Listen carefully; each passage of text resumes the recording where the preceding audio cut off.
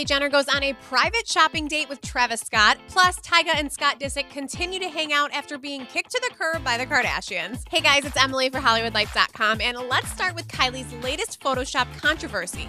Fans are pointing out these strange lines on Kylie's latest selfie and claiming her waist looks thinner than ever. So is Kylie face-tuning her waist? Well, LaFlame certainly isn't hating, so here's what we know about Kylie and Travis Scott's PDA-filled date in Travis's hometown of Houston. After catching an NBA playoff game together, the two spent some quality time at the Galleria shopping mall, and according to E! News, they even had Celine shut down so that they could look around in private.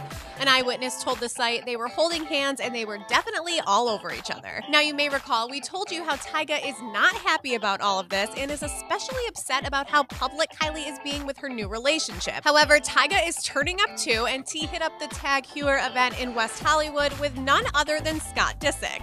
This isn't sitting well with Kylie, and we're hearing she's heard that Scott is still partying with Tyga. Kylie feels like the Lord is an older brother to her, and she expected more loyalty from him. Scott, though, has no plans to end his friendship with Tyga. There are also reports out there that T-Raw and Scott were shopping their own reality show, but now it looks like that's not true.